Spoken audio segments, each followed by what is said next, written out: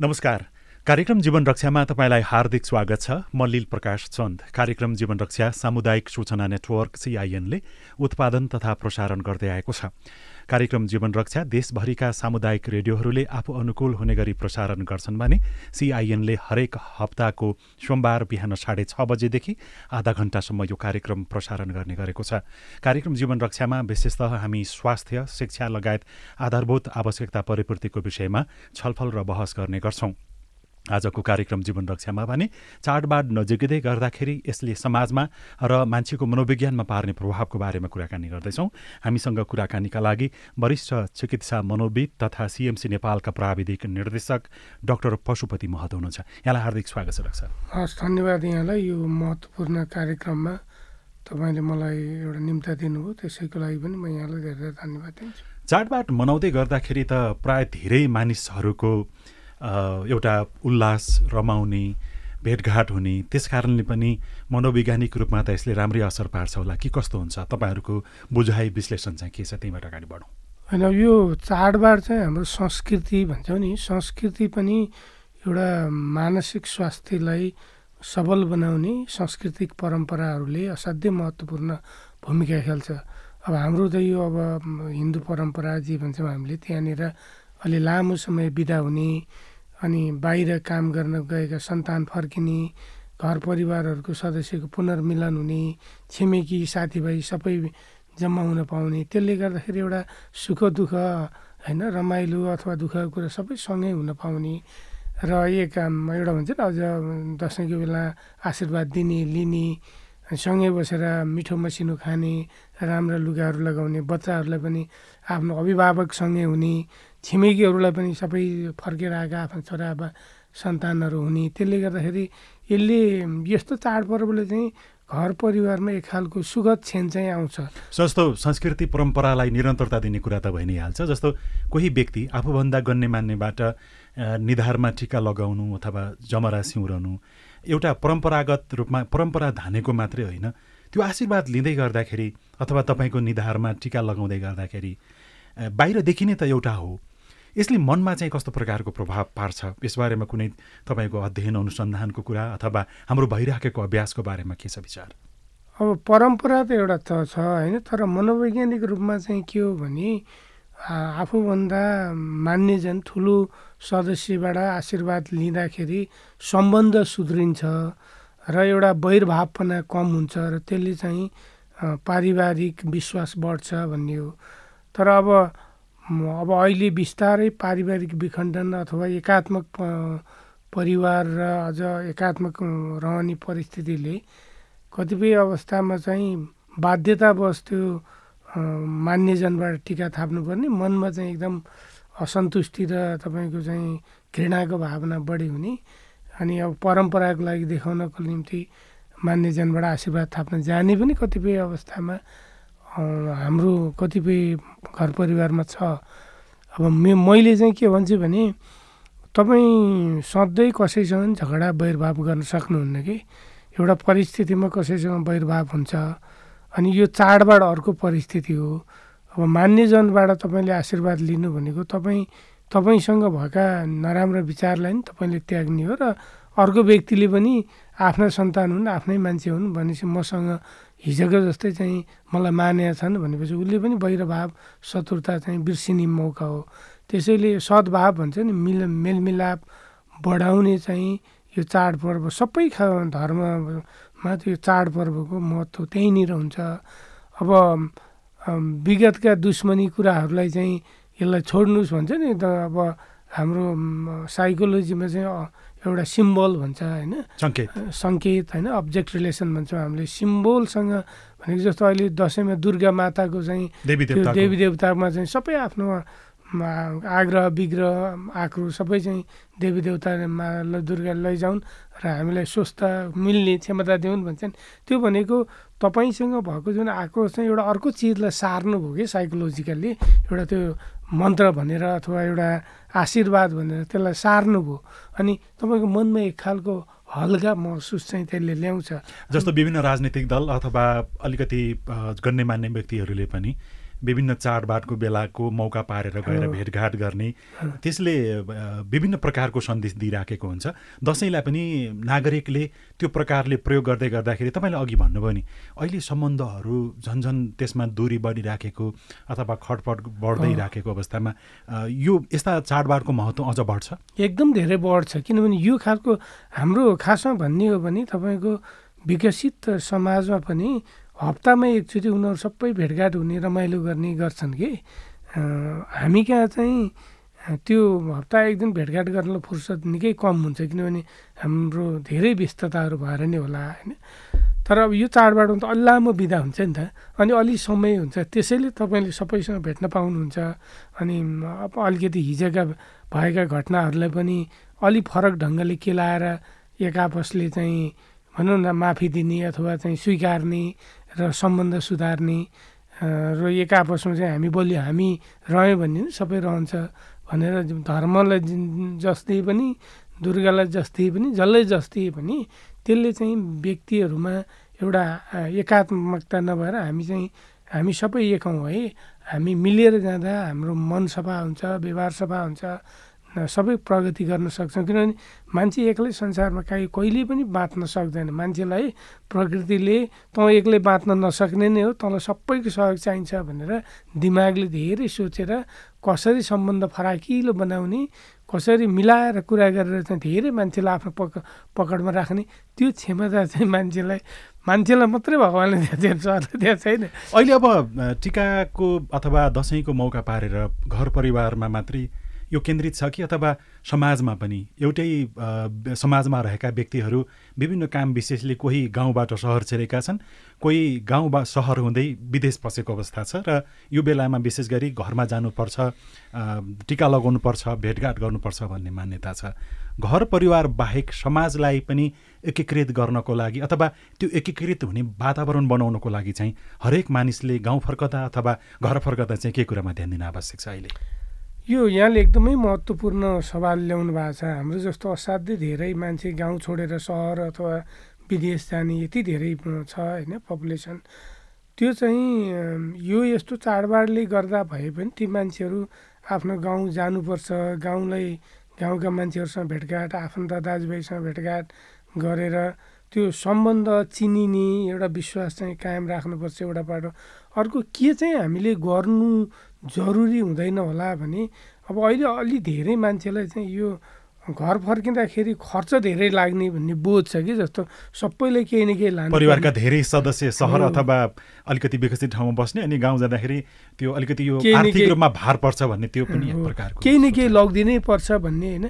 त्यसैले गाउँमा हुने मान्छेले त्यस्तो अपेक्षा गर्छ जस्तो मलाई लाग्दैन। बरु उहाँहरूलाई राम्रोसँग हामी यस्तो अवस्थामा छौँ तर हामी आउँछौँ रमाइलो हुन्छ भनेर सस्तो साधन मतलब सुरक्षित साधनबाट घर जाने, जे सकिन्छ जस्तो सकिन्छ त्यसैमा खुसी भएर कम्तीमा भेटघाट हुनु, कुराकानी हुनु, एउटाले अर्काको दुःख सुख बुझिदिनु, केही दिन घर बस्दा घरको पनि कामहरू बुझेर सघाइदिनु, अनि घर छोडेर आएको मान्छेले कसरी सङ्घर्ष गरिरहेछ भन्ने कुराहरू घरका मान्छेलाई बुझाउँदाखेरि त्यसले त त्यो सम्बन्ध झन् बलियो हुन्थ्यो नि त। डाक्टर साहब, अगाडि यहाँले जुन भन्नुभयो कि परिवारभित्रै पनि अग्रज व्यक्ति र पछिल्लो पुस्ताको बिचमा यसरी भनौँ कनिष्ठ र वरिष्ठ अथवा अग्रज र अनुजको बिचमा त्यो खाडल बन्दै अझ गहिरिँदै गइरहेको छ भन्नुभयो। त्यो चाहिँ के कारणले? किनभने एउटा गाउँबाट सहर जानु भनेको त्यो एउटा सम्पन्नताको सङ्केत हो भनेर पनि कतिपयले त्यसलाई व्याख्या गरेको सुनिन्छ देखिन्छ। समस्या चाहिँ कहाँनिर केले पारिरहेको छ अहिले? अनि यो हाम्रो दुई जेनेरेसनको बिचमा दुईटा पुस्ताको बिचको चाहिँ यो ग्याप चाहिँ खाडल चाहिँ के हो भन्दाखेरि अघिल्लो पुस्ता के अरे सिनियर जेनेरेसन आफ्नो जुन परम्परा छ त्यो परम्परा कायम हुनुपर्छ भन्ने एउटा खालको रिजिडपनामा रहिरहने, अनि पछिल्लो पुस्ता चाहिँ अब धेरै कुराको एक्सपोजर पाइसकेपछि त्यो ट्रेडिसनल सिस्टममा मात्र बस्न सकिँदैन, आफूलाई ग्रोथ र डेभलपमेन्ट जहाँ जाँदा जसरी हुन्छ र इभन कतिपय भेटघाट समय घटाएर भए पनि आफ्नो विकासमा लागि पर्नुपर्छ भन्ने खालको सोचाइले त्यही मोडेल देखेर आइराखे, पढेर आइराखे, अरूको उदाहरण हेरेर आएको भएर त्यो दुईवटा पुस्ताको बिचमा चाहिँ बुझ्ने र बुझाउने तरिकामै ग्याप हो।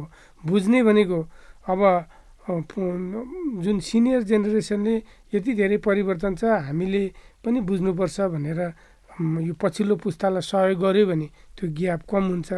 अब सिनियर जेनेरेसनले हिजो हामीले जे परम्परा गरेका थियो तिमीहरू सबै ध्यान दिनुपर्छ भन्यो भने अब कुनै कतिपय हाम्रो सांस्कृतिक परम्पराहरू चाहिँ हराउँदै गएको कारण त्यही हो कि त्यो सिनियर जेनेरेसनको एउटा रिजिड अनि जुनियर जेनेरेसनले चाहिँ त्यसलाई अब हामी धान्न सक्दैन, किनभने हामी यति मात्रै गरेर हामीलाई विकास हुँदैन। हिजो थोरै जनसङ्ख्या थोरै मान्छेहरूको बिचमा त्यो कल्चर गर्न ठिकै थियो, अब त धेरै मान्छेले आफूलाई अगाडि बढाउनुपर्छ, मौकाहरू खोज्नुपर्छ, आफ्नो देशमा छैन भने विदेश जानुपर्छ भनेपछि ती सबै संस्कृति बुझ्दै जाँदाखेरि यो हिजो मेन्टेन भएको संस्कृति फिका हुन्छ कि। भनेको अग्रगामी र पश्चगामी विचारको बिचको लडाइँको प्रभाव हो त यो लडाइँ भन्दा पनि त्यो बिचको चाहिँ दूरी बढ्दै जानु, त्यो बुझ्न र बुझाउने काम चाहिँ नभएको। एउटाले जिद्दी मात्रै गर्ने, अर्कोले तँ जिद्दी गरिरहेको छ तँ गरेर म तेरो सिस्टमबाट बिस्तारै बाहिर हुन्छु भनेर विद्रोह चाहिँ तपाईँको 81 गरिन्छ। यहाँ चाहिँ बिस्तारै बाहिर हुने सिस्टम कि कन्ट्याक्टमै नजाँदा त अब त्यो त्यहाँ गनिन छोड्छ नि त। अब घर छोडेर निस्केपछि अथवा गाउँबाट सहर गएपछि अथवा गाउँबाट विदेश गइसकेपछि त्यो विभिन्न माध्यमबाट त संवाद गर्न सकिन्छ नि त। अहिले त्यो घट्दै गइराखेको र जहाँ जसलाई भेट्यो भने पनि गुनासो तपाईँले भने जस्तै अहिलेको पुस्तालाई सोध्यो भने अग्रजसँग उसको कोही न केही गुनासो सुनिन्छ र अग्रजलाई भेट्यो भने चाहिँ पछिल्लो पुस्तासँग उनीहरूको हामी गुनासो सुनिराखेका हुन्छौँ, देखिराखेका हुन्छौँ। यसलाई केही माध्यम छैन कि यो जतिसुकै दूरीले टाढा भए पनि सम्बन्धको हिसाबले अझ नजिक जानको लागि माध्यम छ। अहिले त यत्रो धेरै सामाजिक यो मिडियाहरू सोसियल मिडियाहरू छन् होइन, सँगसँगै सञ्चारको यति धेरै विकास छ। हिजोको जस्तो अवस्था होइन, तर फरक कस्तो बरु हिजो केही पनि नहुँदाखेरि मान्छे एउटा निश्चित टाइममा जान्थे, बस्थे, फर्केर सबै भेटघाट हुन्थे। त्यो यो धेरै प्रविधि नहुँदाखेरि बरु भेटघाट चाहिँ कम्तीमा वर्षको एकचोटि पनि हार्दिकताको साथ हुन्थ्यो होइन। तर अब अहिले चाहिँ दिनदिनै टेलिफोनको कुरा भएको हुन्छ, तर मनका दुःखका भावना सङ्घर्ष कुरै भएको हुँदैन कि। खाना खाएपछि कस्तो छ, काम ठिकै छ, यहाँ मरिमेटेर काम गरे पनि ठिक छ भन्छ, उताबाट पनि तपाईँ कस्तो हुन्छ, म ठिक छु भन्छ बाबाले। किनभने गुनासो मनमा जतिसुकै भए पनि ठिकै छ भनेर एउटाले अर्कालाई दुःख नदिउँ भन्ने त्यो भनेको चाहिँ तपाईँलाई विश्वास पाएन कि तपाईँले सहयोग गर्न सक्नुहुन्न अप्ठ्यारो पर्दा भन्ने हो। तर हाम्रो यो अहिलेको यस्तो प्रविधिमा त तपाईँले कतिपयले गरे पनि छ नि, तपाईँको भिडियो कल गरेर होइन परिवारको कुराहरू सुनिदिने, आफ्नो कुराहरू सुनाउने। एउटा निश्चित टाइम चाहिँ दिनदिनै गर्नुपर्छ भन्ने हुँदैन, हप्तामा अथवा महिनामा 1-2 घन्टा चाहिँ सबै परिवारको सदस्यमा अहिले त भिडियो कल गर्नु त सजिलो छ अनि यत्रो धेरै विकसित छ। सबैको हातमा स्मार्टफोन छ, विदेशमा हुनेको यहाँ घरमा हुनेको पनि छ। त्यसरी गऱ्यो भने चाहिँ त्यहाँ भइरहेका कल्चरका परम्पराहरूको बेला उनीहरू पनि 1 घन्टा चाहिँ जोइन हुन् भर्चुअली, त्यसले चाहिँ कनेक्सन ल्याइरहन्छ कि। तर फेरि विदेशमा बस्ने मान्छेलाई इन्टरनेटको पहुँच सजिलो भयो, तर कुनै गाउँघरमा अब त्यहाँ टेलिकमको एउटा नेटवर्कबाट त्यहाँबाट सम्पर्क गर्नुपर्ने पनि होला, सबै ठाउँमा चाहिँ त्यो द्रुत गतिको नपुगेको हुनसक्छ। यावत कुराले पनि कहीँ न कहीँ प्रभाव पारेको होला। अघि तपाईँले भन्नुभयो कि अब दसैँ तिहार लगायतका चाडबाड, छठ लगायतका चाडबाड भनेको सशरीर हाजिर हुने, एक अर्कालाई हेराहेर गर्ने, देखादेख गर्ने, भेट गर्ने हो र त्यहाँ चाहिँ एक अर्कालाई बुझाउने मौका पनि तपाईँले हो भन्नुभयो। कसरी बुझाउने? जस्तो सहर पसेको अथवा विदेशमा रहेको व्यक्ति घर फर्किँदाखेरि अग्रजलाई के कुरा बुझाउन आवश्यक छ, अग्रजले चाहिँ बाहिर रहेको त्यो अहिलेको पुस्ता छ त्यसलाई के बुझाउन आवश्यक छ, कसरी बुझाउने? एकदमै यो चाहिँ हाम्रो अहिलेको सबभन्दा धेरै हामीले भोगिरहेका सवाल हो। खासमा सहर पसेकाहरू गाउँ फर्किँदाखेरि सहरबाट आफूले के सिकेँ, कस्तो संस्कृति रहनसहन, कसरी मान्छे बाँच्नु पर्दो रहेछ, आफ्नो घर परिवार समाज छोडेर अर्को समाज संस्कृति विकसित ठाउँमा पुग्दाखेरिको आफूमा आउने परिवर्तन, आफूले भोग्नुपर्ने चुनौती, ती अनुभवलाई मैले कसरी भोगिरहेको छु भनेर गाउँमा जाँदाखेरि आफ्नो घर मात्रै होइन आफ्नो उमेरको सबै भोलि पनि तिनीहरू पनि त सहर जान सक्छन्, यसरी चाहिँ हामीले अगाडि बढ्नुपर्छ भनेर त्यो अनुभव त्यहाँ सेयर गरिदिने। अनि गाउँलेले कसरी सङ्घर्ष गरिराखेका छन् तर हामी सहरमा बसेकाले कसरी सपोर्ट गर्न सकिन्छ भन्ने पनि त्यो एउटा विभिन्न विकल्पमा छलफल गर्न सकिन्छ नि त। जस्तो हाम्रो चाहिँ एउटा राम्रो कस्तो छ भने हाम्रो देश त्यति धेरै विषय ठुलो होइन नि त। तपाईँ ट्राभल गरेर जान जता पनि सक्नुहुन्छ, 2 दिनमा त तपाईँ जहाँ पनि पुग्न सक्नुहुन्छ। भनेपछि तपाईँले जस्तो खेती किसानी गर्नेले कतिपय बेला सहरमा राम्रा अन्न बिउ बिजनहरू हुन सक्छन् होइन, अरू प्रविधिहरू हुन्छ, त्यस्तो चिज त तपाईँले गाउँ पठाउनलाई सहयोग गर्न सक्नुहुन्छ नि यदि तपाईँको गाउँसँग चाहिँ राम्रो समन्वय सहकार्य भयो भने। अब गाउँमा राम्रो चाहिँ खेती किसान के अरे कृषि उब्जनी छ तर त्यसले बजार पाएको छैन भने तपाईँले त सहरमा त देख्नुहुन्छ नि यसरी मान्छेले बजारीकरण त्यो अलिकति ज्ञान त्यहाँ दिनुभयो भने यो एउटा मौका भनेको चाहिँ गाउँलाई पनि सम्पन्न बनाउनलाई सहर आएका मान्छेले देखेको भोगेको अनुभवहरू बाँडिदियो भने कम्तीमा म गाउँ जाँदैछु, गाउँमा चाहिँ यस्तो हाम्रो अन्न उब्जनी हुन्छ, यस्तो सम्भावना छ, त्यो विषयमा अलिकति 1-2 घन्टा यसो अलिकति खोजबिन गरेर जानकारी लिएर गएर गाउँमा चाहिँ एउटा त्यहाँ त्यो काम गर्ने मान्छेहरूलाई जानकारी दियो भने पनि उसले गाउँबाटै सम्पर्क गर्नु त अहिले त टेलिफोन त छ नि त, मोबाइलबाट यो मान्छेलाई सम्पर्क गर्नुहोस्, यसरी कुरा गर्नुहोस् भनिदियो भने पनि त्यसले प्रविधि पनि त्यहाँनिर गाउँतिर जान सहयोग गर्थ्यो होइन। अर्को चाहिँ गाउँका मान्छेहरूलाई जस्तो कतिपय धार्मिक तीर्थबाट यात्राहरू हुन सक्छन्, सहरमा पनि ती धेरै ठाउँहरू हुन्छन्, त्यस्तो ठाउँमा उनीहरू आउँछन् भने तपाईँले सहजीकरण गरिदिन सक्नुहुन्छ। तपाईँले सहरका आफ्ना मान्छेहरूलाई साथीहरूलाई लिएर आफ्नो गाउँमा चाहिँ रमाइलो ठाउँ छ त्यहाँ लगेर चाहिँ जस्तो आजकल त होमस्टे भन्छ होइन, त्यो टुरिज्म त्यो प्रमोट गर्यो भने त्यसले चाहिँ तपाईँको कस्तो हुन्छ नि तपाईँले गाउँलाई पनि कन्ट्रिब्युट गर्नुभएको छ, गाउँले तपाईँलाई पनि कन्ट्रिब्युट गरिरहेको छ, त्यो कनेक्सन चाहिँ झन् स्ट्रङ हुन्छ कि। अहिले आवश्यक छलफल गर्नको लागि विषयवस्तु मध्येको एउटा भनेको नयाँ पुस्ता र पुरानो पुस्ताको बिचमा चाहिँ यथास्थानमा रहिराख्ने कि अथवा त्यहाँबाट अर्को ठाउँमा जान चाहँदाखेरि पहिलेका मानिसहरूले अथवा अग्रजहरूले जहाँ वर्षौँ वर्ष बिताउनु भयो त्यो ठाउँ छोड्न नचाहने र नयाँ जो पछिल्लो पुस्ता छ त्यो पछिल्लो पुस्ता गाउँबाट सहर जान पाए हुन्थ्यो, बसाइ सर्न पाए हुन्थ्यो भन्ने यो विषयले सायद लाग्छ धेरै घर परिवारको एउटा चाहिँ समस्या यो होला। यसमा पनि यो अग्रजले छोड्नै नचाहने गाउँ नयाँले बस्नै नचाहने स्थितिमा पनि अब संवाद गर्दा गर्दै फेरि यही विषयले फेरि अर्को नमिठोपन ल्याएर फेरि त्यसरी नै छुट्ने अवस्था पनि आउन सक्छ यो अवस्थामा होइन। कसरी एकअर्काको कुरा मनाउने कुरा भन्ने कुरा चाहिँ केमा ध्यान दिने?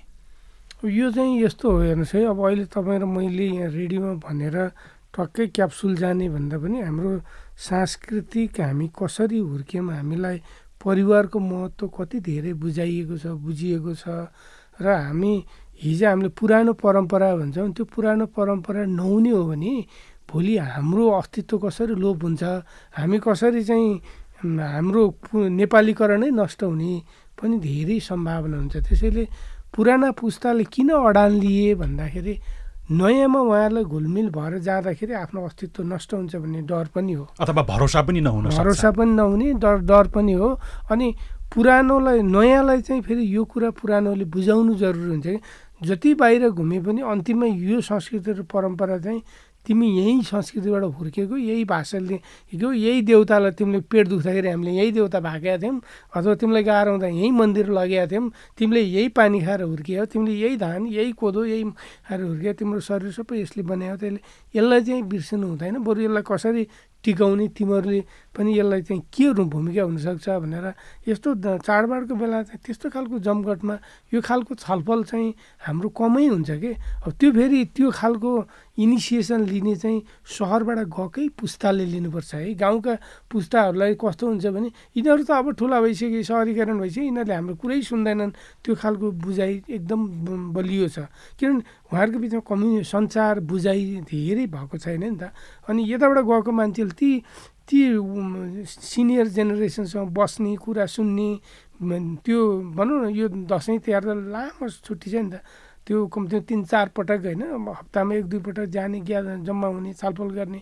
अनि उनीहरूलाई यो परम्पराको सबभन्दा माया के लाग्यो त बुढामा त्यो जेनेरेसनलाई के कुरा चाहिँ उनीहरूको निम्ति कहिले पनि नबिलाओस् रहिरहोस् भन्ने उनीहरूको इच्छा के छ र त्यसले कसरी फरक पार्छ हामी सबै नेपालीलाई भन्ने कुरा चाहिँ नयाँ पुस्ताले यसरी बुझिदियो भने र त्यसलाई चाहिँ जोगाउनलाई जस्तो यही ललितपुरमा हेर्नुभयो भने नेवार समुदायहरूले आफ्नो सांस्कृतिक परम्परा जसरी मेन्टेन गरेका छन् नि त्यो मेन्टेनमा त्यहाँ पनि धेरैले त इच्छा परिवर्तन गरेका छन् नि, तर फेरि उनीहरूको नयाँ पुस्ता के लागेको छैन, होइन यो त हाम्रो आइडेन्टिटी, यो नभएपछि त हाम्रो यो ललितपुरको संस्कृति नै सकिन्छ अथवा भक्तपुरको संस्कृति नै सकिन्छ, यो गर्नैपर्छ। काठमाडौँको इन्द्र जात्रा गर्न भएन भने हुँदैन भन्छ नि, हो त्यो खालको नयाँ पुस्तामा पनि हुन यहाँ अरू समुदायमा पनि त्यस्तो प्रकारको चेतना आवश्यक छ। तर यहाँ चाहिँ सहरमै बस्ने भए तर बाहिरका मान्छे सहर आउँछन्, गाउँमा पनि थुप्रै परम्परा छन्, तर गाउँमा जाँदा त्यो परम्परालाई कसरी कायम राखिदिने, त्यो परम्परा चाहिँ हिंस्रक छ, त्यसले चाहिँ स्वस्थ छैन भने परिवर्तन गरौँ न। सबैले बुझाएर परिवर्तन गर्न सम्भव छ नि। एकचोटि तपाईँले वार्ता गर्दा नहोला, तर धेरै पटक छलफल गर्दा त परिवर्तन आयो। त्यसको लागि छलफलको उपयुक्त माध्यम भनेको चाडबाड चाडबाडै हो, एउटा हुनसक्छ। अर्को चाहिँ जस्तो अब चाडबाडको बेलामा मानिसहरू घर जाने, फर्कने, साथीभाइ अथवा परिवारका सदस्यको बिचमा भेटघाट हुनु, त्यसले एक प्रकारको उमङ्ग त ल्याउँछ नै। तर फेरि अस्वस्थ प्रतिस्पर्धा परिवारको बिचमा, व्यक्तिको बिचमा, लाउने कुरामा, खानेकुरामा, उठबस गर्ने कुरामा जुन प्रतिस्पर्धा अहिले पछिल्लो देखिसकेको छ, अहिले यति मात्रै अथवा यतिसम्म गर्न सक्यौँ भने यस्तो आर्थिक मात्रै होइन कि मनोवैज्ञानिक रूपमा पनि दीर्घकालीन रूपमा असर पार्दैन अथवा तत्कालीन रूपमा पनि समस्या हुँदैन भन्ने कुरा चाहिँ के छ तपाईँको भनाइ? यो चाहिँ एकदमै जस्तो अब हुनु त नेपालीहरू अब यो वैदेशिक रोजगारको कारणले पनि आर्थिक अवस्था अलि धेरैको ठिकै छ भन्ने देखिन्छ तथ्याङ्कले। तर अब त्यसले ल्याएको चाहिँ कस्तो भने पारिवारिक एकात्मकता र व्यक्तिमा चाहिँ भावनात्मक शून्यता चाहिँ बढ्दै गएको देखिन्छ। अब हामीले चाहिँ के भन्छौँ भने यो चाडबाडको बेला तपाईँहरू भेट्नुहुन्छ एक आपसमा, अर्को साथीले के लगायो, छिमेकीको श्रीमानले के ल्याइदियो अथवा अरूले के ल्याइदियो भन्दा पनि यो बेला भेट्नु नै ठुलो कुरा हो, हार्दिकता हो। आफ्नो मनका कुराहरू खोल्ने प्रयास गर्नुहोस्। लगाउन त राम्रो लगाउन त मन लाग्छ, तर आफ्नो गच्छे अनुसार जे लगाउन सकिएको छ त्यसमा खुसी हुन सक्यो भने चाडबाड पनि त्यहाँ जे बन्छ त्यो खाएको नि शरीरमा लाग्छ। होइन भने तपाईँको असन्तुष्टि भइराख्दाखेरि एक त त्यो 3-4 दिन अथवा दुई हप्ता घरमा बस्नु नि तपाईँलाई एकदमै त्यो हुन्छ नि, एकदमै तातो ओभनमा बसे जस्तो उकुस मुकुस भएर बस्नु पऱ्यो भने त्यसले तपाईँको मानसिक स्थिति नि राम्रो बनाउँदैन र अरू सदस्यको पनि मानसिक स्थिति राम्रो बनाउँदैन। बच्चालाई पनि त्यसले सहयोग हुँदैन। त्यसैले यो बेला भनेको कतिपय आफ्ना रिस राग असन्तुष्टि अथवा आफ्ना सबै इच्छाहरू नपुग्न सक्छन्, तर एक आपसमा खुलेर हिजोको वैरभावलाई नै बिर्सेर सहयोग हुने, आफ्ना अनुभवहरू राख्ने र एउटाले अर्कालाई हेप्ने मतलब घोचपेच गर्ने खालको संवाद भर्सक नगर्यो भने पारिवारिक सम्बन्ध अथवा छिमेकीसँगको सम्बन्ध, साथीभाइसँगको सम्बन्ध नै राम्रो हुन्छ। जस्तो समाजमा अब विभिन्न वर्ग समूहका मानिसहरूको बसोबास छ। एउटा हुँदा खाने र हुने खाने दुईवटा भयो। अब यसमा उमेरको कुराले अथवा अरू पाटोले त अझ फरक ढङ्गबाट पनि बहस गर्न सकिएला। यो दुईवटा समूहको बिचमा जस्तो कसैले राम्रै कमाइराखेको छ, राम्रै गरिराखेको छ भने उसले गर्ने गतिविधिमा अथवा कसैको एकदम निम्न स्तरको गाह्रो भइराखेको स्थितिको मानिसहरूको बिचमा पनि बसोबास हुनसक्छ समुदायमा। अनि कतिपयले त अब एकदम राम्रो गरिराखेको अथवा राम्रै आम्दानी भइराखेको मानिस अथवा त्यो घर परिवार छ भने विपन्न समुदायको बसोबास पनि त्यही नजिक आसपास छ भने उनीहरूलाई कसरी हुन्छ देखाउनु पर्ने र अब हरेक कुरा बोलचालको उडबसको हिसाबले पनि एक्ल्याउन खोजेको जस्तो कतिपय ठाउँमा देखिन्छ होइन। यो दुईटै वर्ग र समुदायका मानिसहरूले आफ्ना आफ्ना गतिविधिको बारेमा अरूले कसैले राम्रै खाइराखेको छ, धेरै गरिराखेको छ भने अलिकति हुँदा खाने मानिसले चाहिँ के कुरामा ध्यान दिने अनि हुने खाने मानिसले के कुरामा ध्यान दिने? अहिले वास्तवमा तपाईँले अहिले भनिराख्दाखेरि मलाई यो नर्वेमा एउटा कस्तो परम्परा छ भने मसँग पैसा छ भने मैले कफी खान्छु बिहान, अनि मैले एउटा कफी या दुईवटा कफीको पैसा तिर्दै हिँड्छु। मैले एउटा खाएँ, मैले अर्को दुईवटा थप अथवा एउटा थप तिर्दै हिँड्छु नर्वेमा। अनि त्यो कफी चाहिँ त्यसलाई एउटा के नाम दिएको छ उनीहरूले, त्यो कफी चाहिँ पैसा नभएको मान्छे आउँछ कि अनि छ भन्छ, अनि उसले अलरेडी अर्काले राख्दैछ नि, तिर्दैछ नि, उसले दिन्छ।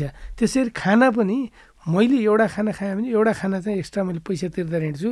अनि त्यो खाना चाहिँ त्यो होटेलवालाले उसले पनि कहिले बदमासी गर्दैन हेर्नुहोस्। त्यहाँ अर्को मान्छे आउँछ जोसँग पैसा छैन नि, खाना छ भनेपछि छ भनेर उसले दिन्छ हेर्नुहोस्। भनेको हुनेहरूले त्यसरी नै सहयोग गर्ने त्यो स्वस्थ परम्परा कि कसैले चिनिनु परेन, तर नहुनेले पनि खान त पायो नि त। तर हाम्रो गाउँघरमा नेपालीमा हामी सबैलाई चिन्छौँ होइन, तर हाम्रो अझ सुसंस्कृत अभ्यास कस्तो हुन सक्थ्यो भने हामीलाई त कुन घरको अवस्था कस्तो छ भन्ने त्यो टोलमा सबैलाई थाहा हुन्छ नि त। त्यस्तो परिवारलाई सबै मिलेर उसले पनि सहज रूपमा दसैँ चाहिँ मान्न सकोस् है। एकजोट बालबच्चाको आङमा लुगा पनि होस्, मिठो मसिनो 3-4 दिन खान सकोस्। त्यो गर्नलाई तपाईँको सबैले 100 रुपियाँ 20-25 रुपियाँ उठाउँदा नि पुग्ने कुरा हो, अथवा कसैले चामल दिने, कसैले के गर्दा नि पुग्ने कुरा हो नि। हिजोको पहिलाको परम्परा त्यो थियो। हेर्नुहोस्, हाम्रा बाजेको बाउबाजे पाला त्यो हेल्प थियो, तर अहिले हामी त्यो हेल्प नगर्ने खालको, अनि आफू मात्रै रमाएर हिँड्ने, अरूलाई देखाउने, त्यसले चाहिँ त्यही कारणले तपाईँको यो जातीय द्वन्द्व अनि यो गरिबीको कारणले धनी र गरिबको बिचको खाडल बढ्दै गर्दाखेरि द्वन्द्व आउने हो कि।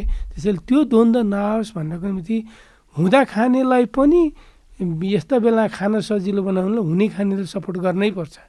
राज्यले गर्नुपर्छ, सबैलाई सधैँ राज्यले नगर्न सक्छ। तर मान्छेमा एउटा सुसंस्कृत संस्कार चाहिँ कस्तो भने मैले यति यो एउटा खाना चाहिँ एकजनालाई आजको दिन चाहिँ राखिदिन्छु रेस्टुरेन्ट भनेर त्यो सिस्टम, अथवा हामी सबै मिलेर यसलाई यति दिउँ भन्ने, हामी डिजास्टरको बेला चाहिँ सबै मिलेर दिन्छौँ होइन। त्यसले राइट युज गरेन मतलब छैन। तर यो चाडपर्वमा पनि मान्छेले सबैले खुसी भएर चाड मान्न पाउन है भनेर, किन हामीलाई त सबै घरको अवस्था थाहा हुन्छ कि। त्यसै पालिकासँग मिल्नुहोस्, जोसँग मिल्नुहोस्, राजनीतिकरण नगरिकन ती मान्छेले पनि खुसी भएर एउटा उसले कम्तीमा पनि मैले नि मेरो बालबच्चाले लुगा लाउनु पाएँ, मैले नि मिठो खान पाएँ, मलाई सहयोग छ है यो ठाउँ भन्यो भने उसले त्यो ठाउँ छोड्न मन गर्दैन। त्यो कतै कतै अभ्यास भएको होला कि हामीले बहस गरेको मात्रै हो अहिलेसम्म। जस्तो तपाईँले नर्वेको कुरा सुनाउनु भयो, त्यो 1-2 जना मान्छेको पैसा तिरेर जानुहुन्छ, तपाईँ सक्नुहुन्छ, अर्को मानिस आउँदाखेरि उसले छ कि भनेर सोध्छ, त्यसपछि त्यसबाट खाइदिन्छ, जसले बेच्छ उसले पनि त्यसमा बदमासी गर्दैन। नेपालमा यस्तो प्रकारको सम्भावना छ, कतै भइरहेको छ? रेस्टुरेन्टहरूमा त आई डोन्ट नो, उही तपाईँको जुठो उठाएर खाने बाध्यता बाहेक, उही मागेर खाने बाध्यता बाहेक।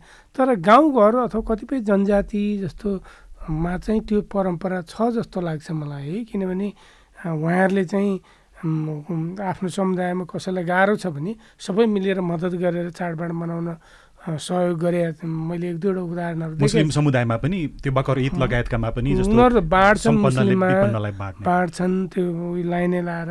तर केही जनजाति हिन्दू परम्परा अथवा बुद्ध परम्परामा गरे चाहिँ मलाई थाहा छ। गण्डकी प्रदेश मैले त्यहाँ अहिले गण्डकी भयो, पहिला जाँदाखेरि त्यहाँ चाहिँ उनीहरूले चाहिँ अलिकति आर्थिक कमजोर भएकोले सबैले मिलेर उठाएर होइन अन्न दिनुपर्छ कि लुगै दिनुपर्छ कि खानेकुराहरू पनि बनेको लहर दिने। अब हाम्रो चलन चाहिँ कस्तो भने भोज गर्न एक दिन बरु चाहिँ खान दिने, अरू बेला कस्तो खाए नसोध्ने परम्परा छ।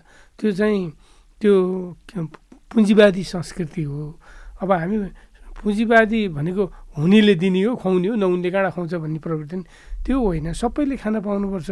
पैसा भने आज तपाईँको हातमा छ, भोलि अर्का हातमा पुग्न सक्छ, त्यसो ठेगान हुने चिज होइन। तर सबैले सबैलाई विश्वास छ, ए मैले सहयोग पाउँछु है, म मर्दिनँ है खान नपाएर भन्ने खालको विश्वास चाहिँ समाजमा जगाइयो भने मान्छे जहिले पनि आफ्नो समाज फर्केर आउँछ कि। अहिले त अब दसैँको बेलामा ऋण धन गरेरै भए पनि खानुपर्छ भन्ने एक प्रकारको त्यो दबाब अथवा बुझाइ, त्यो प्रभाव भइराखेको कारणले पछि फेरि पछुताउनु पर्ने स्थिति पनि नागरिकमा त्यस्तो देखिन्छ।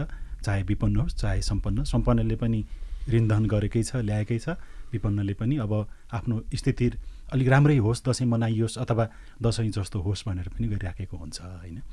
योमा हामीले समयमा ध्यान दिएनौँ भने यसले दसैँपछि अथवा यसले कालान्तरमा चाहिँ फेरि हाम्रो मनोविज्ञानलाई अझ त्यहाँ कहीँ न कहीँ प्रभाव पार्ने, नकारात्मक हुने अथवा मान्छे तनावमा जाने अथवा मानसिक रूपमा चाहिँ अस्वस्थ हुने, यसमा यस्तो पनि त हुन्छ होला नि त दीर्घकालीन असर? एकदम धेरै हुन्छ। तपाईँको यो मिटर ब्याजी घटनाहरू त्यसैका उपज हुन्। किनभने यही चाडबाड मनाउनु पऱ्यो अनि हुनेसँग गयो, जग्गा जमिन राख्यो, लियो होइन। अब पढाइ लेखा धेरै हुँदैनन्, बिस्तारै जग्गाहरू सबै सिद्धिन्छ। त्यही कारणले डिप्रेसनमा जान्छन्, आत्महत्या गर्छन्, रक्सी खाएर तपाईँको निदाएर बस्छन्, रक्सी अर्को रोग थपिन्छ होइन। त्यो यस्तो खालको समस्या चाहिँ एकदम धेरै अझ बढ्दै गएको स्थिति हो। त्यसैले मैले त अब एउटा मनोविज्ञको हैसियतले मैले भन्दाखेरि मान्छेले जस्तो मैले दिनमा कति कमाउँछु भन्ने कुरा मलाई थाहा छ, त्यसैले सबैलाई थाहा छ नि कमाउने उमेरकालाई। मैले कति खर्च गर्ने भन्ने कुरा मैले यति ऋण लिएँ भने मलाई यति महिना लाग्छ अनि त्यतिन्जेल फेरि खानु पर्यो दैनिक खर्च हुने पनि छ। त्यो एउटा सामान्य हिसाब चाहिँ गरेर मैले यतिभन्दा चाहिँ खर्च गर्दिनँ। अब त्यो खर्चलाई कसरी मेन्टेन पुर्याउने कस्तो किन्ने भन्ने कुरा सबै घर परिवारसँग सल्लाह गरेर त्यही अनुसार सबै मिलेर किनबेच गरे हुन्थ्यो नि। अब यहाँ त यस्तो हुन्छ कि यत्रो चाडबाडमा यति नलिनु भए किन सहर बस्या त के काम त भनेर उल्टो त्यहाँनिर दबाब आउँछ परिवारका सदस्यबाट अथवा अरू साथीभाइबाट होला, विशेष गरी परिवारको सदस्यबाट। अनि त्यो किन भएको त भन्दा पहिल्यैदेखि आफ्नो स्थिति चाहिँ त्यहाँ जानकार नगराएको उपज हो कि मैले यस्तो काम गर्छु, यति कमाउँछु, यस्तो सङ्घर्ष गर्छु, यति खर्च हुन्छ, मसँग यति पैसा बच्छ या बच्दैन, त्यो कुरा सबै राम्रोसँग जानकारी गरायो भने घर परिवारले पनि त्यति ठुलो आशा गर्दैन अथवा उनीहरूले नै आफ्नो ढङ्गबाट केही तयार गर्लान् होइन। अब फेरि हाम्रो नेपाली संस्कारमा गाउँघरमा चाहिँ चाड मनाउनै गाह्रो चाहिँ भने किनभने तपाईँको माछा मासु खानलाई त्यहीँ घरमा पालेकै हुन्छ हेर्नुहोस् होइन। सहर बजारको भन्दा सस्तो हुन्छ। अनि अन्न बालीहरू आफ्नो नभए पनि छिमेकीको हुन्छ, तपाईँले सस्तैमै किन्न सक्नुहुन्छ होइन। धेरै कुराहरू गाउँघरमा सजिलो छ भनेपछि त्यसलाई चाहिँ तपाईँले त्यत्रो ठुलो लाउने कपडा अलिकति लाने कुरो र मरमसला यताउति होला होइन, त्यत्रो ठुलो खर्च देखाइराख्नुपर्ने अथवा धेरै ऋण लिनुपर्ने होइन।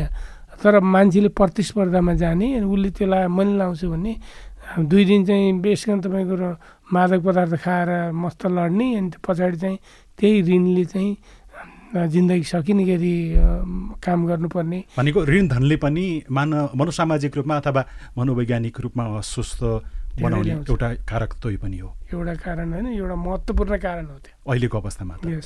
त्यसो हुँदाखेरि यो सँगसँगै अब अहिले जो घरमैली हुनुहुन्छ, दसैँ त सुरु भइसक्यो होइन, अनि यो नसकिँदासम्म के कुरामा मुठी एकदम पुरै कसिलो बनाएर राख्ने पनि अब हुँदाहुँदै त्यस्तो गऱ्यो भने फेरि घर परिवारको सदस्यबाटै फेरि अर्को दबाब आउने होला। कसरी मुठी कसरी खोल्ने, कसरी बन्द गर्ने? तपाईँको मुठीमा कति स्रोत छ त्यो कुरो आफूले पहिला राम्रो याद हुनु पऱ्यो र घर परिवारहरूसँग सल्लाह गरेर भन्छ नि प्रशस्तिको जीवन तपाईँले अरूलाई देखाएर प्रशस्तिको जीवन बाँच्नुहुन्छ भने त्यो खुसी होइन। तपाईँको मनमा चाहिँ म खुसी प्रशस्त छ भने तपाईँले सामान्य लुगा कपडा लगाएर पनि खुसी हुन सक्नुहुन्छ। त्यसैले आफ्नो मुठीमा जति स्रोत छ त्यो अनुसार सबैलाई बुझाएर सबैलाई खुसी हुने गरी तपाईँले खर्च गर्नुभयो भने तपाईँलाई बोझ पनि हुँदैन, तपाईँलाई मनमा पनि शान्ति हुन्छ। र जस्तो भन्छ नि तपाईँको कतिपय बेला मैले अनावश्यक खर्च कहाँ गर्दैछु भन्ने चाहिँ परिवारले ध्यान दिनुपर्छ कि। अब परम्परा धान्ने क्रममा तपाईँको हाम्रो पूजापाठमै कति नचाहिने खर्चहरू धेरै भएको छन् नि त, त्यसलाई अलिकति घटायो भने भगवान् रिसाउँदैनन् कि। तर त्यसको सट्टा चाहिँ आफ्नो बालबच्चालाई चाहिँ एकजोर लुगा हालिदिँदा, राम्रो लुगा हालिदिँदा उसलाई अलि लामो समय ठिक छ, अथवा लाउने चप्पल दिँदाखेरि उसलाई अलिक सुरक्षित हुन्छ, खुसीसहित सुरक्षित पनि हुन्छ भन्ने पाटोमा चाहिँ खानेकुरा तपाईँको अलिकति 1-2 दिन बढाउँदाखेरि त्यसले अझ परिवारमा खाद्य सुरक्षा आउँछ। अनि कति पकाउने, त्यसलाई खेर कसरी नफाल्ने भन्ने पाटोमा पनि सबै मिलेर छलफल गरेर अगाडि बढ्यो भने समाधान छ। नभए भने एउटा मान्छेले मैले यति दिन्छु, यति नै खाने हो, यति योभन्दा अरू छैन भनेर त्यो डिक्टेटरसिप चाहिँ अब चाहिँ त्यति धेरै फाप्दैन जस्तो लाग्छ मलाई। यो त खानपानको कुरा भयो। खानपान सँगसँगै अब हामीले समयमा खाने कुरा होला, समयमा उठ्ने कुरा होला, योग साधना ध्यान यी सारा कुरा पनि सायद मनोवैज्ञानिक रूपमा अझ स्वस्थ रहनको लागि यसले सेवा गर्नु होला अनि कहीँ न कहीँ प्रभाव पार्छ होइन। त्यस कारणले अब के कुरामा ध्यान दिने, खानपान बाहेक हाम्रो जीवन सजिलो बनाउन मनोवैज्ञानिक रूपमा स्वस्थ राख्नको लागि? यो चाहिँ यो चाडबाडमा फेरि खाने अनि खाना पनि तपाईँको अझ खाना पनि अबेरसम्म धेरै खाने, जाड रक्सी खाने अनि रमाइलो गर्ने भन्ने गफ गर्ने बस्ने हुन्छ, बसिराख्ने कि एक्टिभिटी हुँदैन। त्यसैले तपाईँको चाडबाड सकिने बित्तिकै धेरै बिरामी हुन्छन् कि। त्यसो भएको भएर त्यो शारीरिक मात्रै कि अथवा होइन, शारीरिक पनि मनोवैज्ञानिक रूपमा पनि तपाईँको अब त्यो खाएको उसले गर्दाखेरि थकाइ लाग्ने अनि तपाईँको कतिपय कुराहरू चाहिँ एक्टिभिटी भएन भने तपाईँको मनलाई एकदम स्वस्थ राख्न चाहिँ शारीरिक व्यायाम असाध्यै महत्त्वपूर्ण हुन्छ। यो चाडबाड पनि म चाहिँ के भन्छु भने तपाईँले मनलाई स्वस्थ राख्ने हो भने दैनिक तपाईँले व्यायाम गर्नुहोस्। त्यो इभन तपाईँले माछा मासु यदि इत्यादि अथवा अलिअलि गरुङको खाना खाइन्छ नि त, शाकाहारी मांसाहारी भेराइटीहरू धेरै हुन्छ, त्यसलाई पचाउन पनि तपाईँको व्यायाम चाहिँ अभ्यास एकदम जरुरी हुन्छ। इभन तपाईँको त्यहाँ गाउँघरमा त अब सजिलो खेतीपाती हुन्छ, जानुहोस् गोड दिनुहोस्, करेसा बारीहरू सफा गरिदिनुहोस्, त्यसै पनि एक्सर्साइज पुग्छ होइन। नभए अन्त पनि तपाईँ हिँड्नुहोस् उफ्रिनुहोस्। गेमहरू तपाईँले जे खेल्नुहुन्छ खेल्नुहोस् र कम्तीमा पनि जस्तो यो चाडबाडमा एउटा चाहिँ यो दसैँमा तिहारमा एउटा राम्रो चाहिँ मन्दिरमा जान्छन् नि मान्छेहरू मन्दिरमा जाँदाखेरि चाहिँ एउटा आस्था लिएर जान्छन् नि त त्यसले चाहिँ उनीहरूले एउटा माइन्डलाई पिस हुनलाई मलाई भगवान्ले शक्ति दिए जे भने पनि त्यसले पनि उसको मनोबल चाहिँ बढ्छ। तपाईँ सधैँ मन्दिरमा जानुपर्छ भन्ने छैन तपाईँले दैनिक घरमा चाहिँ कम्तीमा पूजापाठ जे गर्ने हो अथवा नभए पनि भजन गर्ने गीत गाउने अथवा तपाईँले मेडिटेसनको तरिकाहरू सिक्नु भएको छ ध्यान गर्ने तरिका सिक्नु भएको छ भने कम्तीमा 15 देखि 20 मिनट ध्यान गर्नुहोस् भनेको त्यो भएन भने पनि नजिकमा गाउँ बस्तीमा कतै मन्दिर छ भने गएर एक साथीभाइहरू लिएर मन्दिर जानुहोस् हेर्नुहोस् गफ गर्नुहोस् रमाइलो गर्नुहोस् नि यो मन्दिर कस्तो पहिला कस्तो थियो अहिले कस्तो भएछ त्यही विषयमा कुरा गर्दा नि एउटा रमाइलो हुन्छ नि त त्यसले पनि तपाईँलाई चाहिँ आफ्नो मनलाई स्वस्थ बनाउँछ होइन। तर मनलाई स्वस्थ बनाउने कुरा भनेको तपाईँले सधैँ गर्ने ध्यान योग अभ्यास पनि राख्नुहोस्। समूहमा साथीभाइसँग गर्नुभयो झनै राम्रो भइहाल्यो। खानपान त आफ्नो राम्रो छ तर शरीर र मनलाई पनि स्वस्थ हुने गरी खानुहोस्। यो सँगसँगै हामी करिब अन्तमा आउँदैछौँ कुराकानीको। साम्प्रदायिक सद्भावका विषयमा पछिल्ला समयमा केही घटनाहरू देखिरहेका छ। पूर्व कोशीदेखि पश्चिम नेपालगञ्जसम्मका पछिल्ला गतिविधि हेर्दाखेरि तर राम्रो अभ्यास चाहिँ के भइराखेको जस्तो मलाई लाग्छ भने विभिन्न जात धर्मका परम्परा जसले मानिराखेका छन् एक अर्कालाई स्वीकार्ने सहभागी हुने क्रम पनि बढिराखेको छ। दसैँले सद्भाव राख्नको लागि बढाउनको लागि पछिल्लो समयमा काम गर्दै गइराखेको हो कि अथवा केही यसमा पनि समस्या देखिरहेका छ अहिले? अब दसैँ कुनै पनि सांस्कृतिक परम्परा आफैमा समस्या हुँदैन तर त्यसलाई केही व्यक्तिहरूले प्रयोग गरेर त्यहाँनिर सद्भाव भड्काउने उद्दत चाहिँ सधैँ हुने गर्छ भनौँ होइन। तर दसैँ आफैमा चाहिँ एउटा राम्रो मौका के हो भने विभिन्न विचारधाराका मान्छेहरू घर परिवार समाजमा जम्मा हुने भएको भएर अर्को सम्प्रदायलाई पनि कसरी सम्मान गर्ने भन्ने विषयमा पनि हामीले छलफल गऱ्यौँ। हाम्रै टोलमा चाहिँ अर्को धर्म मान्ने मान्छे बसिया हुन सक्छन् अथवा अर्को जातको मान्छे बसिया हुन सक्छन्। ती सबै चाहिँ मान्छे नै हुन् नि राखेर रगत सबैको एउटै हो हेर्नुहोस् होइन।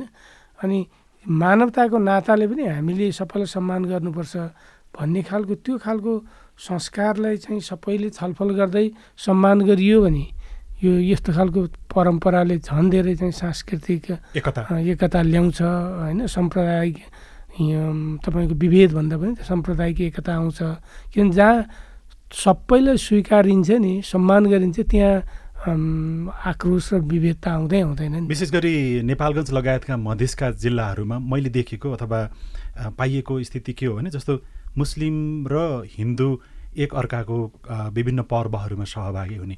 बकर ईद छ भने हिन्दू समुदायका नागरिक पनि त्यसमा सहभागी भइदिने त्यो गला लगाइदिने त्यो प्रकारको परम्परा र मुस्लिम र हिन्दूको बिचमा पनि एक अर्कालाई चाहिँ दाजुभाइ दिदीबहिनी बनाएर त्यो पुजिराखेको ढोइराखेको चाहिँ देखिन्छ।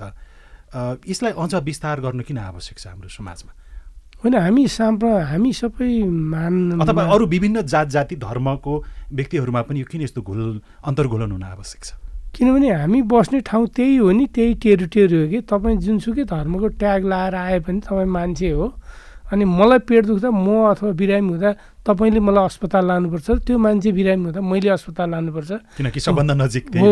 ऊ मान्छेको घरमा कोही मरण भयो भने म मलाम जानुपर्छ मेरो भयो भने ऊ मलाम कि ऊ छिमेकी हो कि तपाईँले छिमेकीलाई धर्म अथवा जात अथवा सम्पत्तिको आधारमा छुट्याउनु भने त एक्लिन्छ नि त।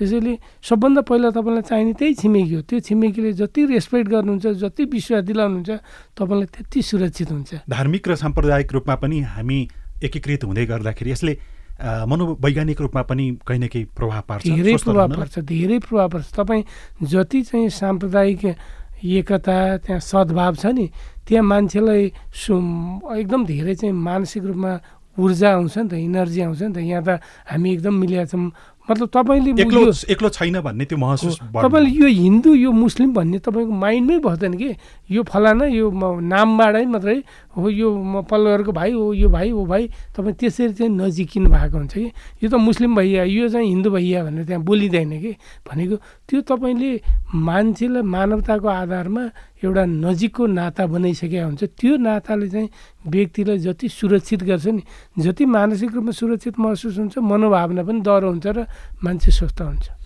धेरै धन्यवाद छ कुराकानीको लागि, समयको लागि, यहाँले जसरी हामीलाई उपलब्ध गराउनु भयो। धन्यवाद सिआइएनले यो मौका दिनुभएकोमा। यो विशेष चाडपर्व बडा दसैँ दीपावलीमा यहाँहरू सबैलाई शुभकामना, दर्शकलाई शुभकामना। यो सँगै कार्यक्रम जीवन रक्षाको समय सकिएको छ। आजको कार्यक्रम जीवन रक्षामा विशेष गरी चाडबाड मनाउने हाम्रो तौर तरिका र यसमा ध्यान पुर्याउँदा मनोवैज्ञानिक रूपमा र यसले पार्ने प्रभावको बारेमा कुराकानी गऱ्यौँ। हामीसँग वरिष्ठ चिकित्सा मनोविद डाक्टर पशुपति महत हुनुहुन्थ्यो। अर्को अङ्कमा हामी अर्को विषयको छलफल लिएर उपस्थित हुनेछौँ। तबसम्मको लागि लील प्रकाश चन्दलाई पनि बिदा दिनुहोस्। सहकर्मी मित्र सुभाष पन्तलाई धन्यवाद दिँदै लील प्रकाश चन्दलाई पनि बिदा दिनुहोस्। नमस्कार।